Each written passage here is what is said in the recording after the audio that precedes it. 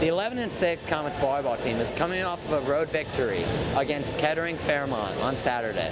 Tonight, they host GMC rivals Sycamore and McNicholas High School. Senior Drew Fander is attempting 224 kills in a single season record previously set by Killian Richardson. Not only will this game help secure second place in the GMC, but also serves as a pair of bragging rights for Coach Melnick as he teaches at Sycamore High School. How does it feel to break a school record? It feels amazing. It's indescribable. Freshman year, I played with the guy who set it then at 199. And then sophomore year, I played with the guy who broke and set it at 224.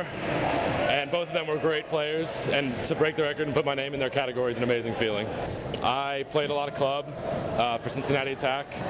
And that goes all throughout the winter. I worked a lot with my form, getting on top of the ball, so it would go snap over top, get more kills straight downward, which has helped my game a lot. What were the keys to tonight's game?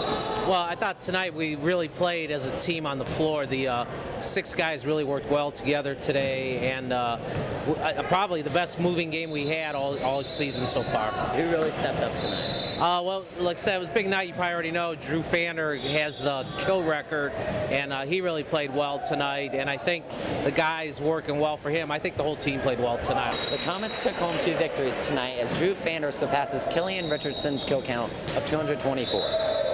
The Comets being 13-6 overall and 6-1 in the GMC.